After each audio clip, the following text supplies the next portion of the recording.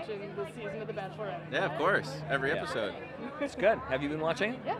All right. Do you guys have anyone you root for Hannah? I've been a Pilot Pete fan since the beginning. Is he the one that looks like young Nick Vial? Yeah, the one that you posted a picture of. Yeah, the other yeah. day. He just seems like a sweet, down-to-earth, wholesome guy. I like Tennessee Jed. Jed seems like a nice guy. But there's always a Nashville musician, though, Yep, that's right? Jed.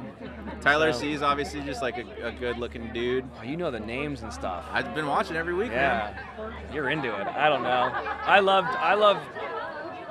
I really like watching dumpster fires burn. So really enjoyed the Luke P thing, and really enjoyed the Cam thing.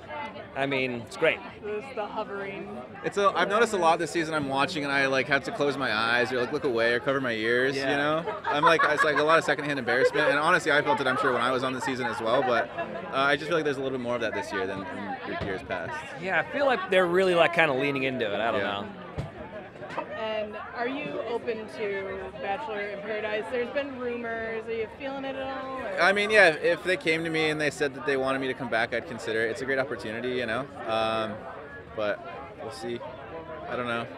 Because last time we were there, you're in a bit of a love triangle. Did you learn anything? Oh, I think I've been all over the spectrum of like good, really bad, good, but then bad again. So if it was my fourth go around, I think I would be able to go into it with a new perspective and kind of an understanding of things. But we'll see if that ends up happening. TBD.